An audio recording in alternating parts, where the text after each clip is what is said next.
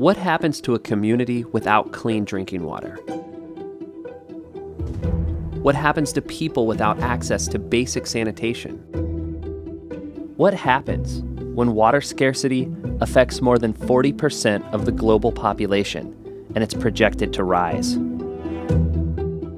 These are difficult questions with complex solutions, but maybe the right question is what happens when today's brightest students take on the world's toughest challenges?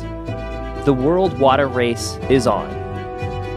Enactus teams from all over the world are asking the hard questions and racing towards sustainable solutions that are changing their communities. Learn more at worldwaterrace.org.